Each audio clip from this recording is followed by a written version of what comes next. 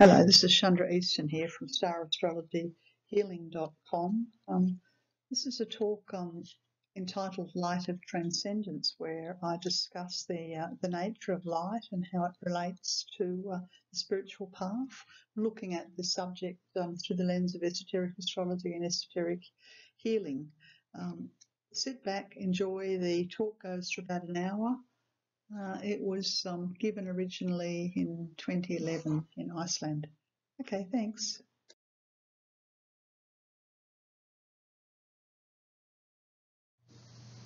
The teachings in this lecture are drawn from the work of Lady Ananditara Shan, and specifically a meditation book called The 17 Steps to Perfection. It's a fantastic book that has been the most wonderful tool for me personally and for tens of thousands of people on the spiritual path who've used it. It combines esoteric astrology with meditative practices, and I encourage you to look for this website, maitreyatheosophy.org.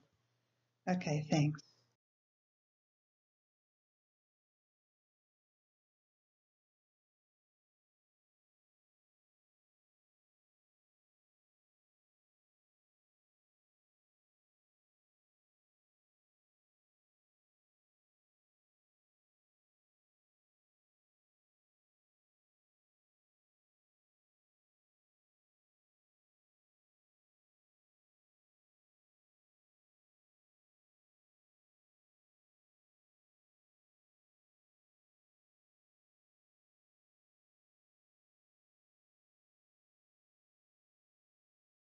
Never mind.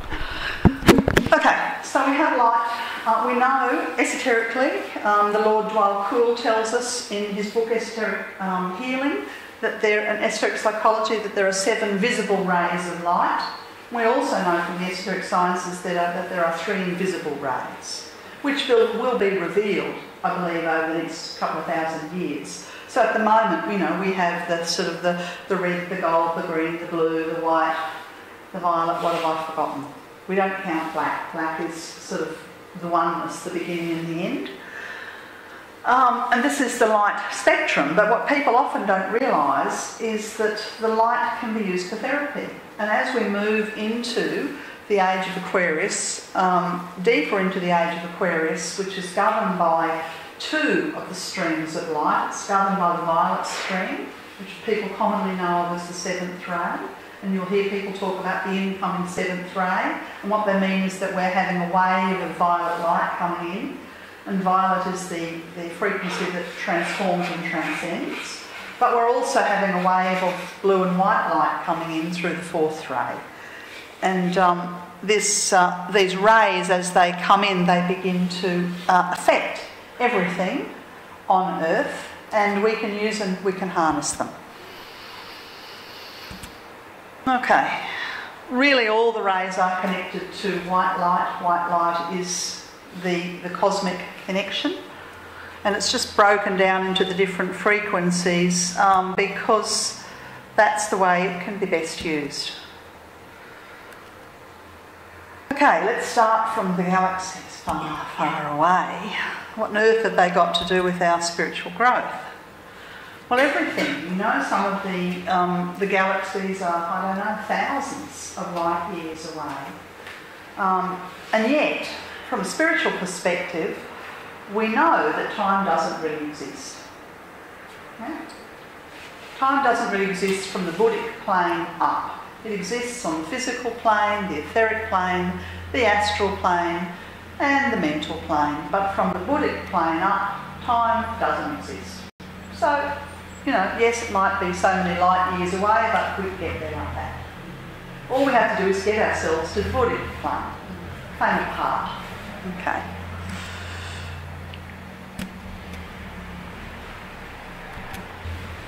Okay. This is a diagram that represents the triangle, the upward pointing triangle of the soul, which is open to receive one particular frequency more than another. Okay? It's a bit like, I don't know, something in your garden will like a certain fertiliser. something else in your garden doesn't like so much water. Okay? According to what your soul ray is, you're going to really thrive if you receive the frequency that your soul is evolving on. The other frequencies will be useful and helpful, but there's one frequency that's particularly connected to you. And if it takes you, however long it takes you to find out what that frequency is, it's worth figuring it out. Okay, and this is what we call the soul ray. Then we have the downward pointing triangle that's associated with the personality ray. This is our ego.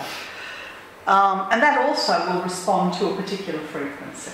Yeah? And once the personality and the soul are in harmony, then we'll have the six-pointed triangle in the middle, which is the balance of the personality and soul. And this takes some doing, as any of us on the spiritual path know. We go up, we go down, we go roundabout. Okay, so the energy of the Milky Way holds the 12 signs of our zodiac, but it holds also many other constellations that are not in the middle of the Milky Way, but that are around it. Okay? And these, a fundamental principle of theosophy is that every physical atom is the vehicle for soul essence. So my body is the vehicle for my soul, and Neptune is ensouled. Okay? The planets. Yeah, can you repeat it?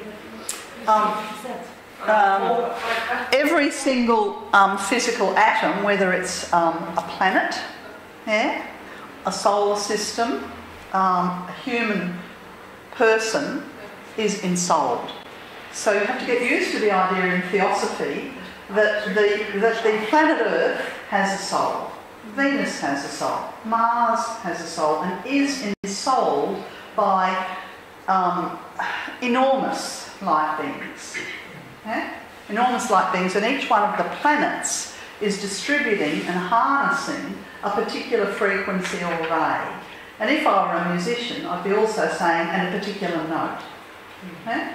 So when they talk about the symphony of the zodiac, they literally mean the symphony of the great beings who are healing and working through those planets. This is fundamental esoteric principle. And you could say that those beings who've been through the Earth school of hard lessons and karma and completed it reside in the heavens. So when we look and we realise that maybe the ancestors would look to the stars for information or look to the stars for their gods, esotericists believe the same thing, but not exclusively. So we will say, okay, well, there can also be holy energy in a waterfall or, you know, in an enlightened being if they're still in their body on the earth. Okay. What we're interested really is how can we capture these rays? Because what the rays do is that in the right combination, the right recipe, they speed up our evolution. Yeah? So it's important to know that angels transmit the rays also.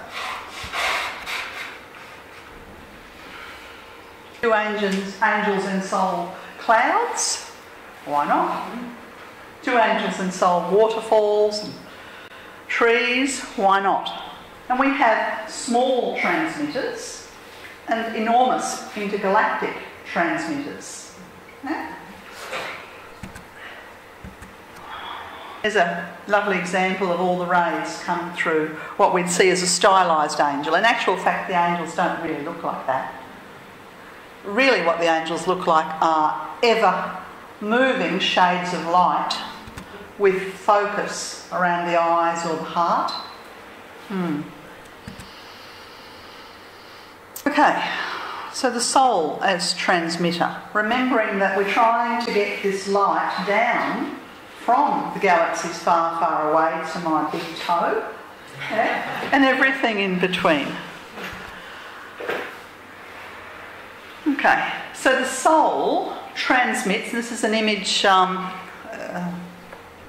famous artist, Danish man, I can't remember his name, I can't see it on the picture there. Anyway, beautiful, beautiful art. And this is an image that he's done of the solar angel that overshadows one's personal self. And often people don't realise that, yes, we all have a soul, but because if I've got too much hatred, too much negativity, too much fear sitting in me, my soul actually can't come into the body. So it has to hang around. Okay? Hang around. And unfortunately, there's not enough people who are what we call soul infused, where the soul has cleaned up and overtaken the physical and the emotional bodies, and so is present at home most of the time. Yeah? For most of us, the soul we can attract the soul's attention. You can do it through prayer, you can do it through meditation, you can say help. I think help's a good one. Because you see, there's a lot on the inner worlds of light that actually takes our soul's attention. So the things that bring our soul's attention to us are selfless service to others, a sincere desire to change ourselves for the better, a willingness to want to work unselfishly for the greater good, or anything we study that will bring us closer to the light of our soul. These are the kinds of things that attract our soul's attention. And if we don't do enough of that, the soul gets bored. It turns away. Okay? Unless you call help or, you change your habit. Okay, the planets transmit. This is what people often don't realise. This diagram is an attempt to show you the rays as they're coming down through the planets that are circling around our sun, and then from there through the angelic transmitters in the soul to the people. Okay? So, how are these rays caught? Which constellations, which zodiacal signs catch them, and how are they disseminated? Here's another diagram. You can see up the top we've got stars in the Great Bear. Well, we were in the hot tub the other night and Eldo was pointing out the Great Bear. Yeah? And there are stars in the Great Bear that transmit the first ray. The first ray is on soul level a deep blue and is associated with the divine will and power. Yeah?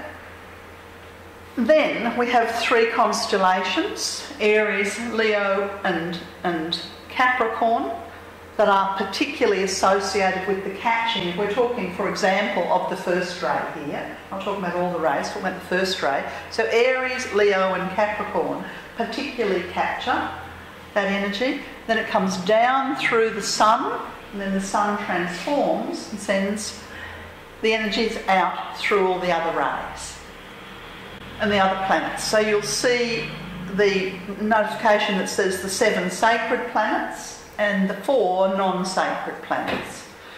It's no surprise to anyone on Earth to realise that we're living on one of the non-sacred planets in our solar system. We kill each other. Yeah? Yeah? So our planet's non-sacred, it's in a mess. Mars is also non-sacred. Pluto is also non-sacred, and the Moon. Yeah? Now these 4 planets, imagine you've got a classroom of 12 students, and 4 of them just don't want to learn and kicking each other and biting each other and not coming and generally misbehaving. The whole class can't progress till the next level until these 4 students get it together and cooperate. That's us. So we're holding up the solar system, we're holding up Jupiter and Saturn and Venus and Neptune and Vulcan, what have I forgotten, Mercury and Uranus. They've all reached a level of purity, but they can't evolve. Our solar system can't move to the next level because of the 4 non-sacred planets. And then our solar system as a whole is holding up the galaxy. And the galaxy is then holding up the universe. So you could say that we are involved in the creation of the most enormous traffic jam. And it's not just us.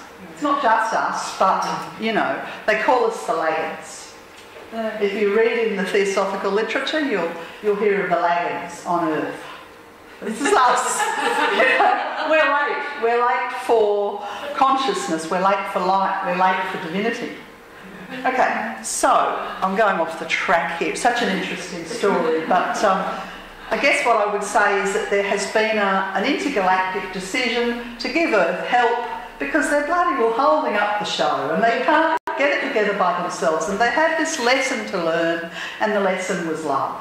Our solar system has a lesson of love, and the people on Earth can't get it together. Okay, I won't talk about the help. I'll continue with the Great Bear. Okay, now the energy that comes through Earth's image of the Great Bear is particularly streamlined and of a frequency. You know, if you have a whistle that you blow that only a dog can hear? Yeah? The energy from the Great Bear is like that. Only the leaders of Earth who are in a body respond to the energy of the Great Bear. This is the very strong Shambhala energy. They respond to it on an individual level. The rest of us get it in group formation. Because if we got the Shambhala energy one-to-one, I'd be fried. I wouldn't even have toes. Okay? It's very, very strong, powerful, dynamic energy. And it's captured by the enlightened people on Earth, of whom there aren't many. Okay? Who then disseminate it. Yeah? So it's step down. Now the energy, the most potent energy is step down. And then the second level of energy that comes in through our solar system, and it comes through the, you see the bright star Sirius, the second brightest star in the southern hemisphere, found in the, excuse me, I was talking about the Great Bear, it's fired up my throat. Sirius brings through an energy that the disciples can capture and are meant to capture and meant to work with. So what I mean by the disciples are those souls who have stopped playing with the idea of getting it together and are seriously doing it, life after life, rather than thinking it's a great idea and then getting involved in personal pursuits or whatever. Okay, so the disciples have a dedication to the commitment for the uplifting of light all over the planet. Yeah? Generally have tough, hard lives, not meant to complain about it. They're the ones that are meant to catch the light of Sirius. Yeah? And in group formation can also work with the light of the Great Bears. And then we have the seven sisters of the Pleiades. And the seven sisters of the Pleiades disseminate a much more gentle light that the ordinary people are affected by. Yeah? So we have different light for different levels of consciousness on the planet. And that's a very simplified version because really we don't fall into three nice neat groups. Yeah? We don't fall into the ordinary people, the disciples and the enlightened ones. What happens is that there are people who are moving between the ordinary and the disciples. And unfortunately sometimes going back the other way, but you know, generally not. So sometimes we're getting a bit of both. Yeah? The energy from the Pleiades is a much more gentle energy. It comes through the seven sisters, who are known in old mythological literature. Okay, most of us recognise the beauty of light. And occasionally we see the transcendence of it through nature. Here's a nice Icelandic light picture. Yeah? Yeah. Yes. Okay, so the light from the galaxy is far, far away. It's coming through the sun and then out to the planets. Yeah. And there are hordes of angels who work in the energy of the sun, solar angels. Now this is where you need to start thinking about your chart, and I'll explain it as I go along here. So if you have, let's just start with Vulcan for instance. The planet Vulcan And I should say that if you mention the planet Vulcan to an astronomer, they'll say, what planet? Doesn't exist. There isn't such a thing. Never found a planet. Who told you there's a planet called Vulcan? I'm sure I did. Well, the esotericists believe that this planet is so close to the sun that we haven't found it yet. Okay? Lord DK has prophesied that it will be found early in the new century. Anyway, the energy of the planet Vulcan particularly comes through the sign of Taurus. So if you have the moon in Taurus, or you have the sun in Taurus, or you have Taurus rising, then Vulcan is one of the rays that is particularly connected to you. So what I'm talking about here is the moon sign, the sun sign, and the ascendant. And the code for this is that the moon sign, and everyone's got a moon somewhere in the chart, is where the personality prefers to be. It's the ego. One of the points of the chart where the ego is. The sun sign is the point that your soul's up to at the beginning of this life. What step were they up to on the path? Yeah? The ascendant, and everyone can find their moon and their sun. Yeah? The ascendant is a point that will help your ascension into greater light. So those three are easy to work out. The one that's harder to work out is what is the soul ruler. No, that's easy to work out too. The one that's harder to work out is what is the soul ray. So for instance, if, let's say I've got Taurus rising, yeah, then Taurus is governed esoterically by Vulcan. And Vulcan brings in the first ray. So I would know that if I were to meditate on the meditation that Ananda's given in the book, 17 Steps to Perfection, on Vulcan, that will help me. It may not be I may not be a first-rate soul, but it's going to help me because my ascendant's Taurus. Yeah? So, do you know what I'm... So, if a person has both got a moon sign and the sun sign in Taurus... If they're a double Taurus... Yes. Yes. More than that, actually. I'm talking of my daughter. Yeah. So, Vulcan is something that will help her. Absolutely. It depends how old your daughter is. 21. Oh, yeah. Well... I know, yeah. Yeah. But if she's interested in meditation, you see the exoteric ruler of Taurus is Venus. Mm-hmm. Yeah? And the exoteric simply means the worldly ruler. But if you're looking for working with to bring in the spiritual light, then you meditate on the soul ruler. Yeah. Okay? And it doesn't matter whether it's your moon or your sun or your ascendant. Mm-hmm. It's going to be very specific to you. Yeah? Simply because you've got Taurus in one of those three places. Okay, so does everybody know where their moon and their sun and their ascendant are? Yeah. Yep. Do we have any Taurus people here in the room? Yeah. So where's yours? What have you got in Taurus? Taurus. Taurus ascendant, Taurus...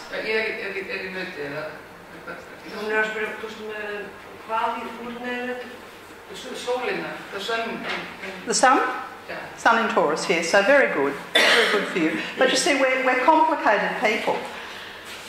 And I guess I don't want to confuse you too much, but let's say we have one ray that is the soul ray, but there are a few rays that make up our ego. Yeah? But there's only one in any one life that is the soul ray. Okay, let's move on to Jupiter. The planet Jupiter, and I should say that the first ray brings in the energy of divine will, and the frequency is deep blue. So whenever you meditate, as soon as you close your eyes, you feel blue. That's a bit of a clue. Yeah? Whereas the energy of Jupiter, transmitting the second ray, is particularly connected to people with strong Aquarius, because Jupiter governs Aquarius. Yeah? So that's the moon in Aquarius, or the sun in Aquarius, sun in Aquarius, or Aquarius rising. Yeah? You can't go wrong meditating on Jupiter whenever you feel out of balance, if you've got Aquarius there. Yeah? Jupiter. Aquarius in moon. Aquarius moon, yes. Yeah, is it then got good to meditate on? Yes. That planet. On the planet Jupiter, that's right. Yeah. Yes. And of course, you see here we have a sun in Taurus, but the moon in Aquarius. Now, the first and the second ray are very different and a bit hard to put the two of them together. The second ray is called the ray of love and wisdom, and it's gold. Yeah? The first ray is all about will and power, and it's blue. Yeah? So you might alternate between the Vulcan and the Jupiter. Okay, let's talk about the planet Saturn. The planet Saturn does transmit the third ray, and it's particularly, it's exactly the same, very few of the rulerships are the same, exoterically as esoterically. It rules Capricorn. Yeah? It's done both sides. It rules Capricorn. So if you've got the moon in Capricorn, or you've got Capricorn rising, or the sun in Capricorn, then working with the energy of Saturn will be very useful for you. And the energy that will come through is an emerald green, but it'll often have a pink around it. Yeah? Okay, Mercury. Now Mercury is transmitting and it's active intelligence. Okay, and it's the ray of activity.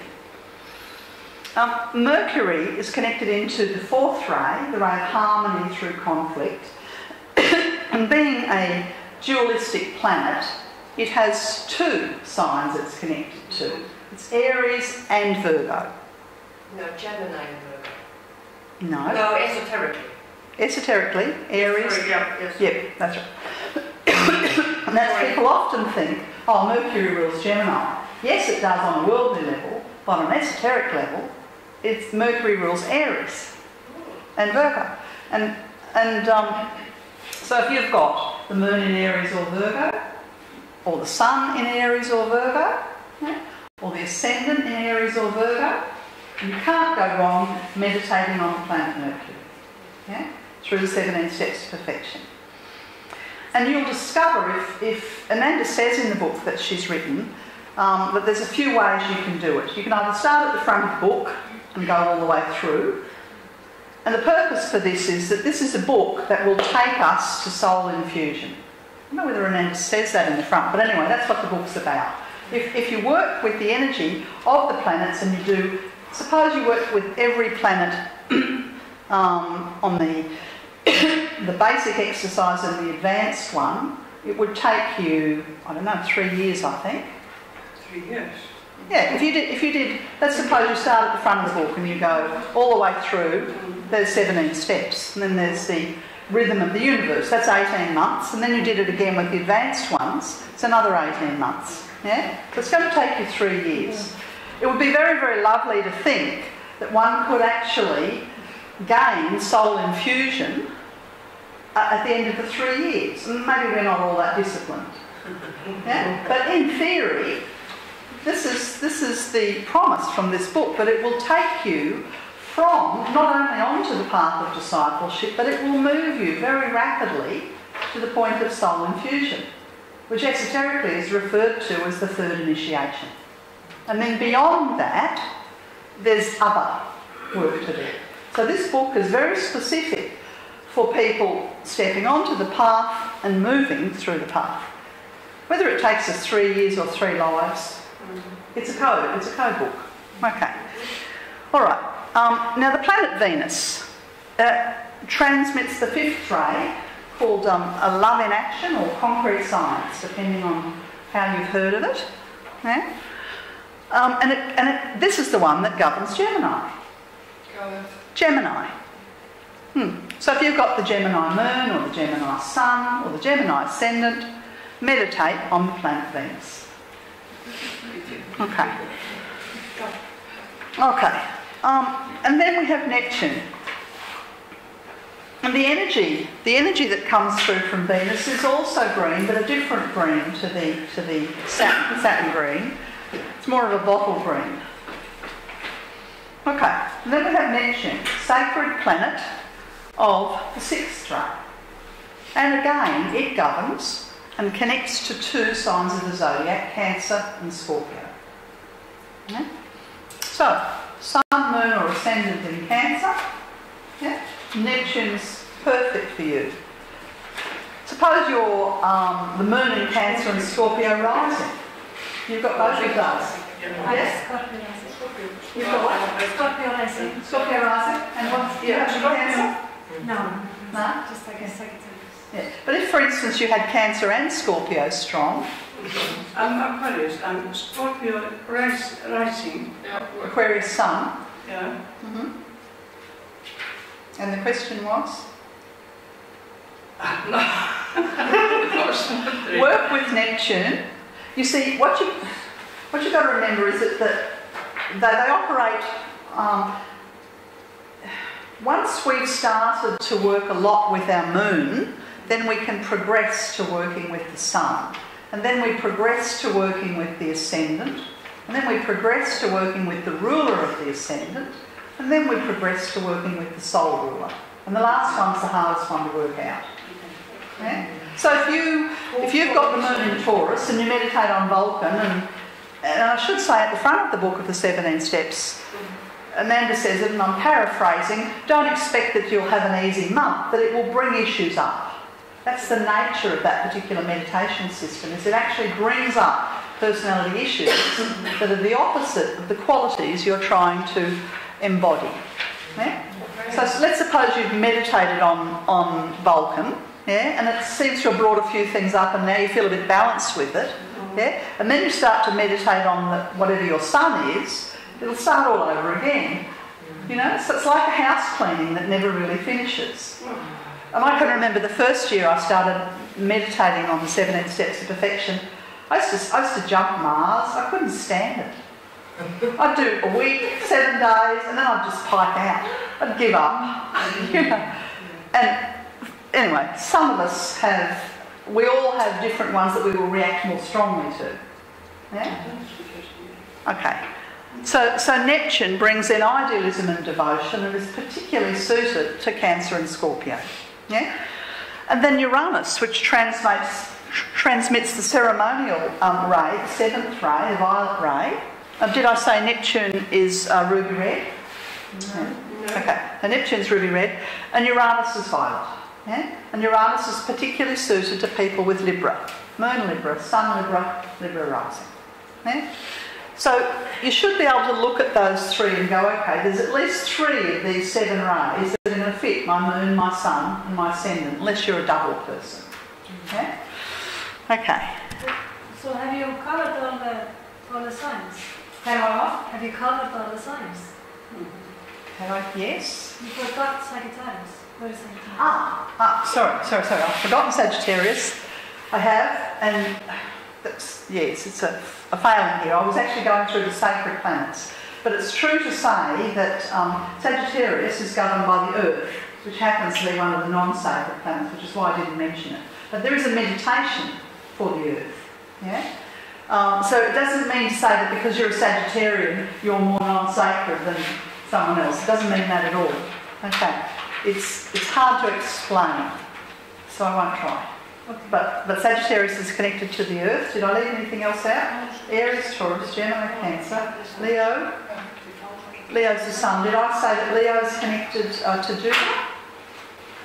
No, I think I just said Aquarius, didn't I? Beg your pardon, I left the Leos out. So Jupiter governs Leo and Aquarius. Leo, Virgo, Libra, Scorpio, Sagittarius, Capricorn, Aquarius and Pisces. And I don't think I mentioned that the Vulcan also governs Pisces. You see, my brain's away, far, far away. Yes.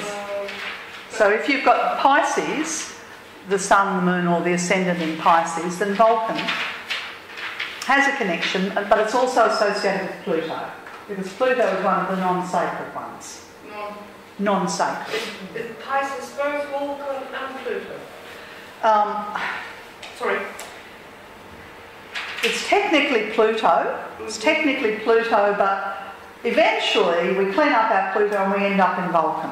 Hard to explain why. Okay, because they do tend to mix and match a bit. Okay. But do you not talk about the houses in the... I won't do that tonight, no. No, but this must be important if you have a... you have a 6 sign in the Pluto, on aspect of Pluto. How? It's incredibly important. It's just not what I'm talking about. No, I'm trying to understand. I'm not quite sure what the question is. Maybe explain it.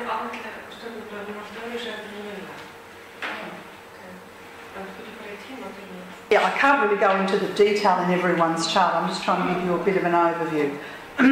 Yeah. So I'm sorry if it doesn't take it the way you like it. So when we're working with the energy of Vulcan, for instance, then there are all kinds of beings who are connected in to planet Vulcan. Yeah? It's a bit like, we have Icelandic people, we have Danes, we have Australians. Yeah? The planets have beings that's their home planet. Yeah? They connect there. Yeah? So that when we work with the energy of Vulcan, which is the first ray, well, we will connect in with the Lord Moira and the Lord Michael and Archangel Mary and so on.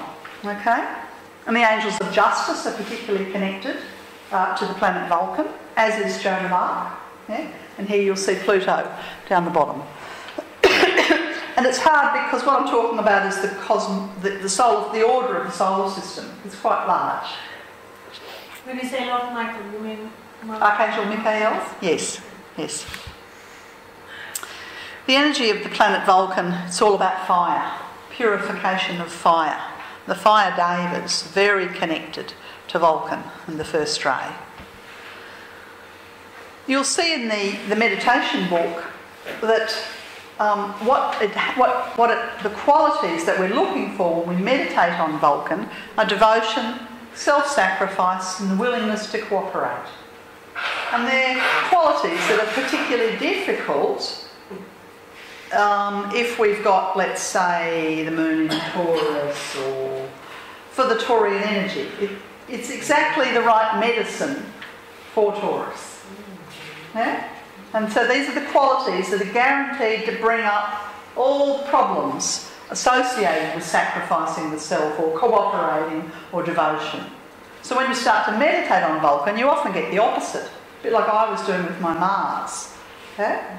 You get the opposite. You get your shadow comes out, and if you persist, then towards the end of the month, then you start to move closer in that direction. That's the symbol for Vulcan. Jupiter, sacred planet of the second ray. It's Jupiter. A large body, bringing in love and wisdom. And the qualities are expansiveness, kindness and creativity. Okay? So these are exactly the qualities that are suited to the Leo and the Aquarians, who have a connection to Jupiter. And you'll soon discover, if you meditate on these planets, that some of the planets seem quite easy to meditate on. And other ones are just really, for you, quite difficult. Yeah? And that's because the reason for this is that it's not just any old meditation book. It's a book that was written by a teacher, spiritual teacher for the planet. So it has... these are words of power. And in the book there are phrases to say and particular meditations. Okay, so if you're connecting to the planet Jupiter or the Sun meditation in the book, these are the beings that it's like you've dialed their number. You've rung Jupiter. The Lord DK says hello. Or one of the angels of the Lord Cthulhu. You've dialed Jupiter. This is their home planet. You've connected in. You've said, I think I'd like some Jupiter help, please. Buddha angels, angels who work for the Christ. Yeah? The energy of the Lady Yasodhara. And so this is what's so interesting about this meditation book is that you can, 1 minute you're meditating on the planet Jupiter, the next thing you feel like you've got a connection around you and you don't know who it is or what it is, but you feel blissful. This is probably one of them. I can send you this slideshow. Don't try and write it all down. Did you put Lord Maitreya also on Vulcan? Jupiter? And also Vulcan? No, I didn't.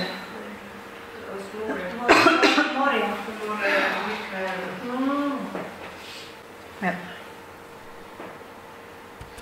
Okay, so if we're meditating on Saturn and we'd like to connect and to use the energy of active intelligence more, when really what we're asking for is to strengthen the qualities of silence, justice and endurance within us. Yeah? So all Capricorns. Yeah? This is particularly good for them. And you could say all people who are aspiring to move to the path of discipleship. This will bring up the issues, absolutely guaranteed. And in the long run, it will help with endurance and justice and silence. There's another way that, as Ananda says in the book, you can start from the beginning and you go all the way through. You can do that, take you 3 years. Or you can pick and choose, whatever you like. Or you can look at your chart and see which planets in my chart really need some work. Yeah? And you can either do that by looking at the planets on a month-to-month level that you're currently working with, or you can look at your natal chart and say, which is the one that's in the biggest trouble? I'll start there. Like I said, I tried my Mars. I couldn't bear it. Okay. So there's different ways of working with the book, and no one way is the right way. Yeah? There's the symbol that the meditation starts with when you're working with the energy of Saturn, and you see the circle of spirit up above the square of matter. Saturn and also the Earth and also Vega are all connected into the third ray. Yeah? So if you meditate on the Earth, which is for Sagittarians, or you meditate on Vega, which is beyond our solar system, or you meditate on Saturn, these are some of the beings who are liable to come. Yeah? You'll get the Holy Spirit angels, or the energy of the White Tara, or the energy of Lord Paul the Venetian, or the Spirit of Resurrection. And you'll start, and the thing about understanding who the beings are that come is just to pay attention to the subtleties. If you've got third ray beings coming in a meditation or a service or a healing, they never stop moving, because the third ray never stops moving. Whereas if a first ray being comes, it's blue and it won't move, it's a bit of a clue. Yeah? Okay. All right, so Mercury, the planet Mercury is, they call it the star of conflict, and it's really the planet to assist us balance all the conflicts within and without. And it governs harmony through conflict, and it's particularly associated with relationships. And most people think, oh, it's Venus that governs relationships. Yeah, but esoterically it's Mercury. So if you're having a relationship problem, meditate on Mercury, and it'll show you your half of the conflict.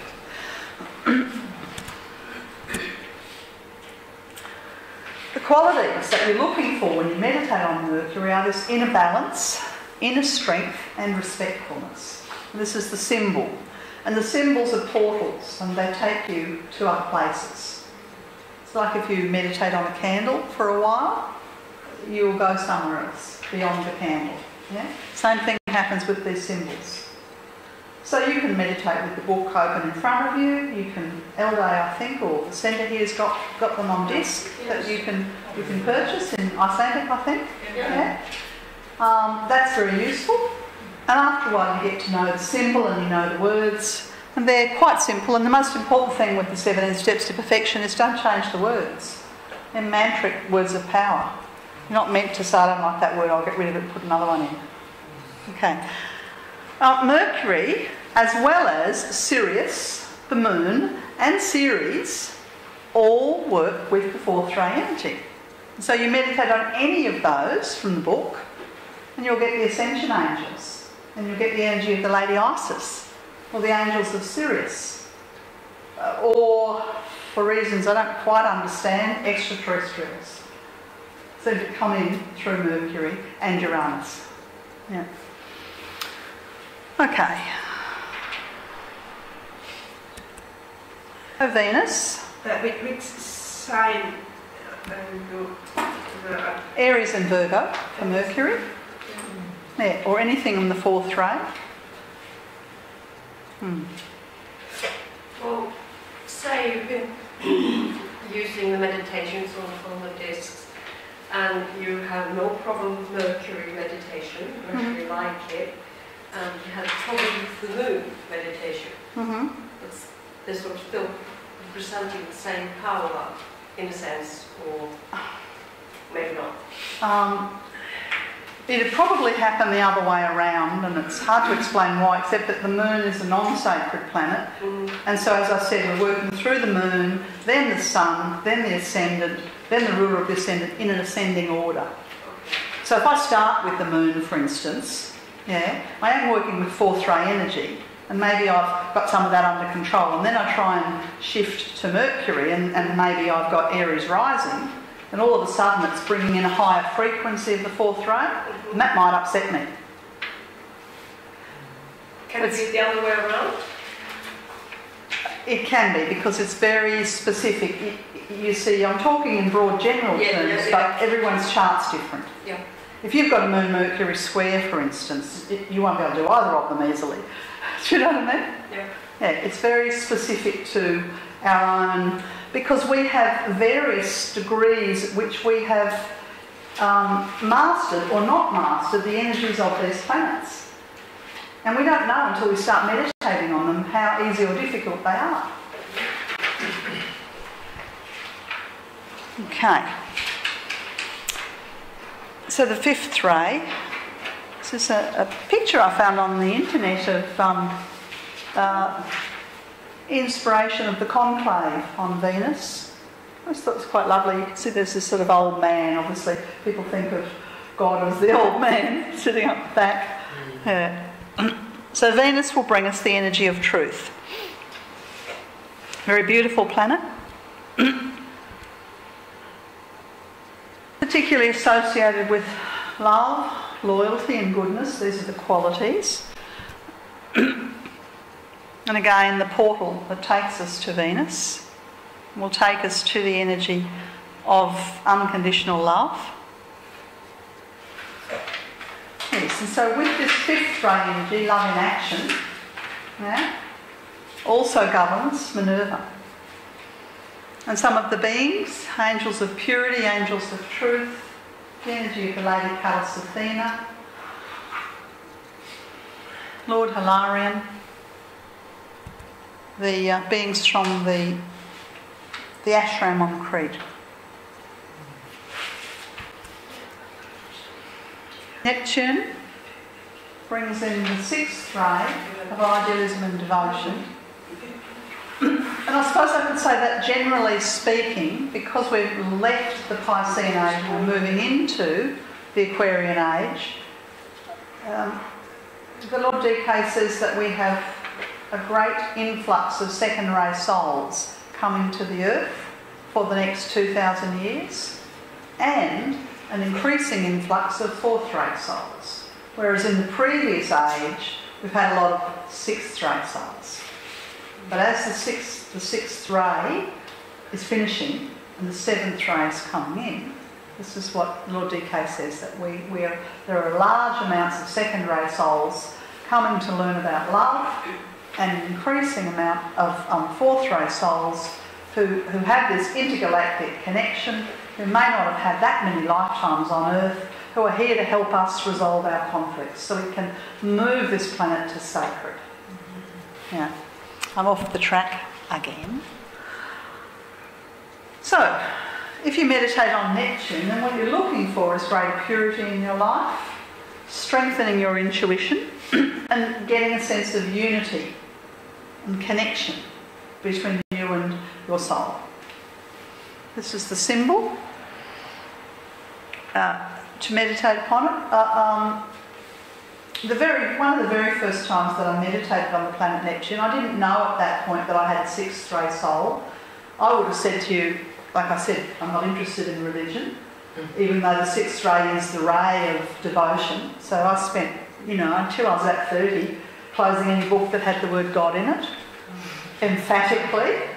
Didn't realise I was in reaction, I just didn't like those books. Anyway, so I didn't know that I had a sixth ray soul, didn't know that I had a strong connection to the Lord Jesus, but I found this book, decided I'd meditate on Neptune.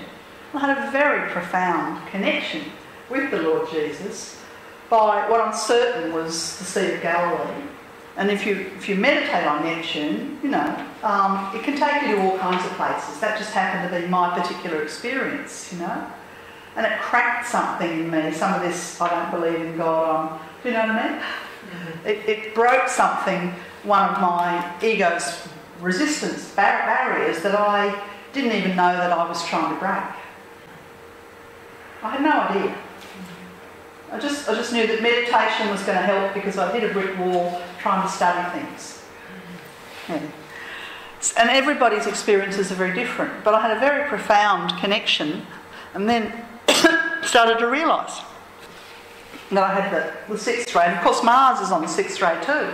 So having all these problems with Mars and having wonderful, exalted experience meditating on Neptune. It took me a while to put the two together and go, oh God, I've got a bit of work to do around this sixth ray. Okay, so the beings that we connect to through the sixth ray, the Lady Magdalene, the Lord Jesus, and the angels of forgiveness. And these are just some of the beings. There's so many more. One of these days I'll make a list. Okay, the planet Uranus brings in the violet. Seventh ray, very good for the Librans. I like this picture of Uranus. It's very space-like. If you're working with Uranus, really what you're looking for is non-attachment, discrimination, and the capacity to give. Yeah? Very good for the Librans. There's the symbol. And who comes when you meditate on Uranus? The violet fire angels and also the Holy Spirit angels. They'll move quite happily between the third and the seventh ray. The energy of the Lady Portia, the energy of the Lord Master Ra, and the intergalactic, as I said, are connected into Uranus and Mercury. Oh, and the other thing that happens when we meditate upon Mercury is that we connect into the devas who hold sacred space. Yeah, so in Australia, we can connect into the Aboriginal ancestors. Yeah? Here you probably connect into through your sagas. Yeah? This is through Mercury. Yeah? You'll connect into the devas who hold sacred space. Speaking of sacred spaces, that's a Golfos photograph that I found. Hey. Do you have any questions so far? Where is the ascendant? Where's the ascendant? It's the arrow on the side, so yours is Sagittarius. So your formula is the Sun in Leo, so that's Jupiter. The Moon in Cancer is Neptune. Yeah? And the Earth governs Sagittarius. So then the three ones. Yes. So they're unclear on the cards. When was it home? That was at home! Well, you're an Aquarian with Scorpio rising, and where's the Moon? I can't remember. Do you want me to look you up? Okay, you got it. Can I just take a minute and look her up? I'll just Would I have your chart in my computer? How do you spell your name? How do you spell your name? Let me. G-U-D-N-Y. D. A-N-Y. Okay, I don't know if it's there. Let's find out. No. It says the year 2000. No, No. it's not there. Okay. When I came to Australia. Okay.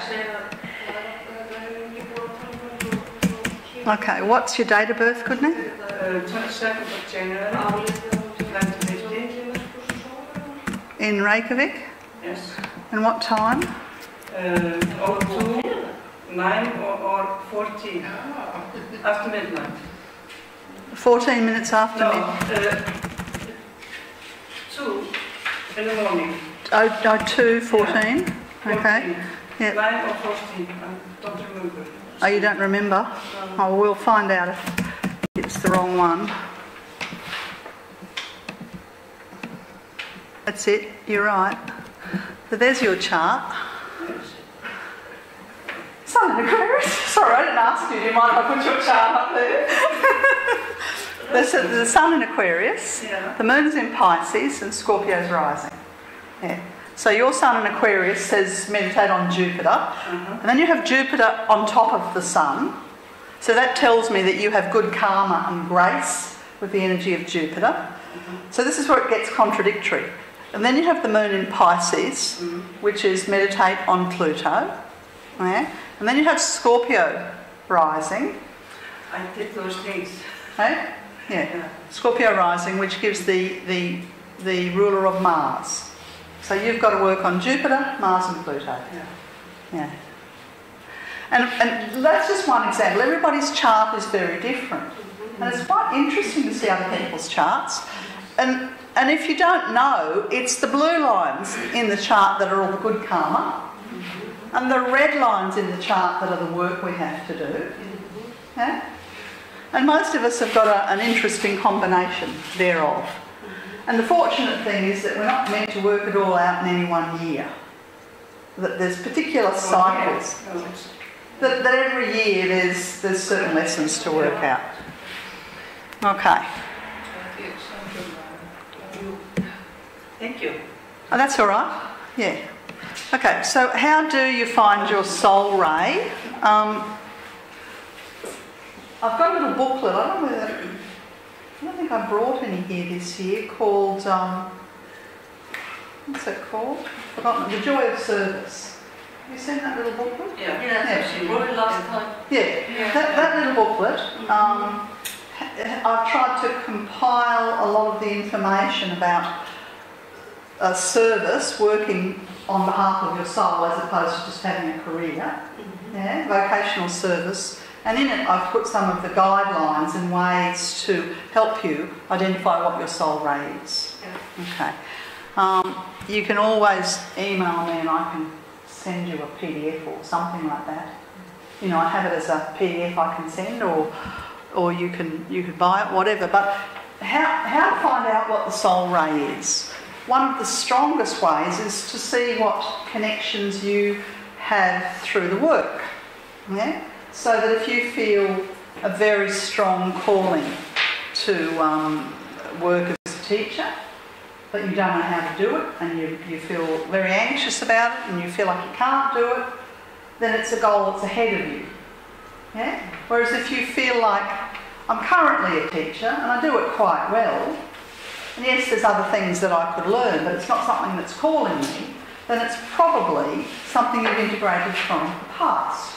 And the past will be part of your soul ray, or of your personality ray, and the future challenges are part of your soul ray. Yeah? Like for instance, I'll talk to anybody about anything. You know, I have a second ray personality, which is second ray people they like people. Yeah? I've got the sun in Aquarius, so I've got a strong ability to talk to people, and I've had that all my life. Didn't have to develop it, you know. Could never shut me up. Yeah? Talk to anybody. Yeah? Everybody's got parts of their personality that's been with them their whole life. Yeah? So it was very easy and obvious to me to have a career where I talk to people, because that's give my family some relief. You know? My kids to this day cannot understand that people pay me for me to talk to them. They think it's the biggest mystery under the sun, because they pay to shut me up. So I just use that as an example of my second ray personality. Yeah? Because the second ray is love and wisdom, generally good with people and very interested in books. So you can pick someone who's got strong second ray. You walk into a house and they've got books, you can go, second ray somewhere here. Yeah? Whereas, for instance, my movement to the mystical, to the spiritual path, into any church, was full of, will I? Yeah? Very, very difficult. And I actively avoided it until I managed to avoid it. Although my mother says that I was the only child that insisted on going to Sunday school, and she was trying to keep me away from it. But then something happened, I don't know what. So if you look at your own life, you can see an area of your life that you avoid, you know. If it's the sixth ray, if your soul ray's the sixth ray like mine, you'll have big issues with religion. Big issues. If your soul ray's the fifth ray, you'll have big issues with things like science or knowledge or the rational mind. Because we all have big issues where our soul ray is. If your soul ray is the fourth ray, you'll have big issues with resolving conflict or big issues with creativity and the manifesting of it. Yeah? So you always look for where some of the biggest problems are. If you're trying to say, well, there's 7 rays, which ones do I feel comfortable with and which ones are potentially harder to work out? The harder ones are generally connected to the soul ray. Another clue to identifying your soul ray is to follow your career change. Yeah?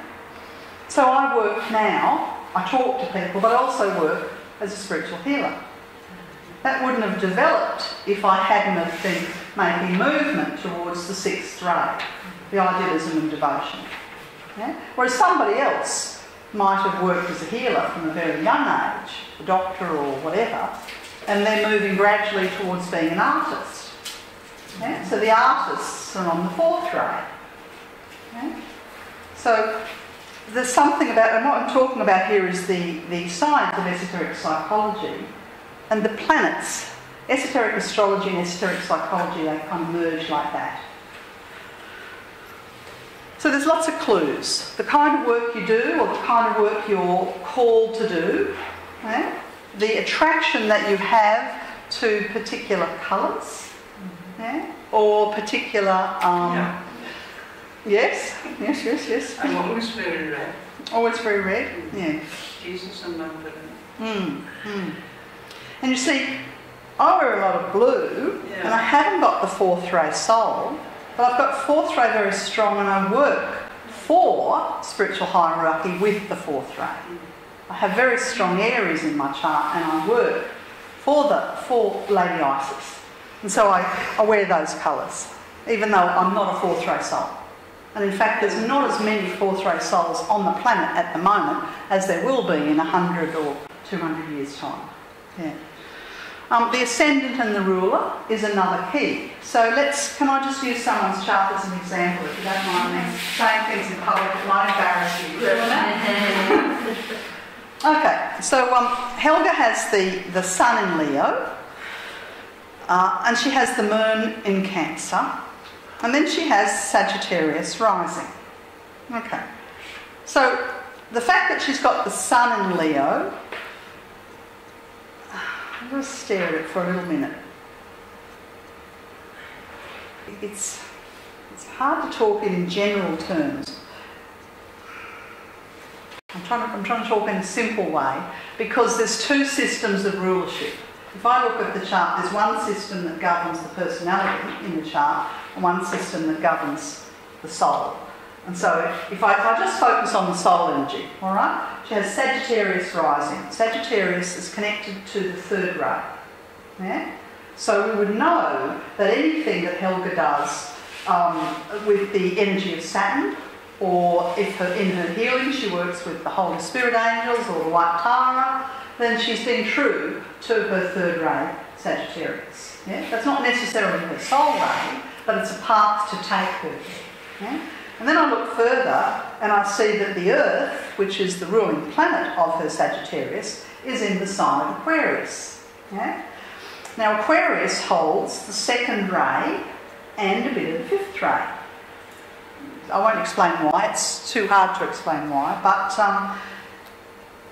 I look at it and I think, okay, well there's something about the second ray as the Earth sits in Aquarius. So if she was to meditate on a combination of the second and the third ray, they will progress her further on the path. Yeah? So if you were to meditate upon the Earth in the 17 steps, or Saturn, or Jupiter, yeah, those 3 that have got the connection to the second and the third ray, that will move you forward. In order to ascertain the soul ray, then we have to say, well, what's the kind of vocational work that she'd love to be doing? So I'll ask her the question, what do you do now for a job? I work in an office. Okay, so people who work in offices, People who work in offices have strong seventh ray somewhere. Okay? Administrative office work has a connection to the seventh ray. Well, we say, what would you like to do? I like my work, Okay. And I also work as a healer here in the centre. Yes, yeah, So okay. So working with the healing energy, there's different ways of working with healing. You can work with healing through the fifth ray as a doctor, or you can work with healing through the second ray as a counsellor, or you can work with healing through a few rays as a spiritual healer. Yeah? So it's a case of I think I do my earth healing. yes. And you see, the earth healing is because of the seventh ray that I was talking about. It's a fairly good chance that Helga's got some seventh ray somewhere in her personality bodies. It might govern her physical body, it might govern her personality, but she's got the seventh ray somewhere, and it sits in the Cancer part of the chart. The other thing that is very useful, and as you can see, it's incredibly complicated. You know, and everyone's chart's different. Another thing that's very useful is to pay attention to the symbols that come. If you meditate and say, what's my soul ray? One person might get a blue star. A teacher, can it be a homosexual? Depends what they teach. Children. Most things they have to learn. You see, in order for a teacher of Sunday school, or a teacher of mysticism, or a teacher of spirituality would have the sixth ray. Okay? Whereas a teacher of children on its own is probably more second, the third, or the fifth. Yes. Yeah. Yeah. But, you know, if you meditate and you ask, what's my soul ray? Show me in a colour or a symbol. Yeah? But if you know which colours or symbols connect to which rays, you can work out the code. Okay? So, for instance, if you say, what's the work that I'd love to do, and you write that down, then what's the symbol that colour comes through, and what's the master that I'm connected to, and you might find that if you read about the different lords and ladies of the hierarchy, there'll be one or two in particular that you feel very attracted to. You don't know why. Yeah? Generally it'll be because they are connected to a planet, connected to a ray that you have an affinity with, either for your future work or from past lives. And then there's the soul stanzas that are in this little book, Joy of Service, but they're initially in Esoteric Psychology 2 by the Lord Dwell. If you've seen these are little stanzas that are very descriptive of the tests and challenges for the soul on the different rays. Yeah? And often when you read them, and I run workshops where if you read them, you can have a very strong affinity to one of, they're like old-fashioned poems, I suppose. And some of them feel like they're talking just to you. And other ones, you read it and it just doesn't connect, you know? So if you pick up Esoteric Psychology and look for the soul stanzas, you can look in the thing in the back of the book, you can begin to identify 2 or 3 of the rays where your soul might be. Yeah? So you narrow it down. And then you look at your chart. Yeah? And you can narrow it down. Then you meditate on it and you narrow it down. Then you look at what your vocation is.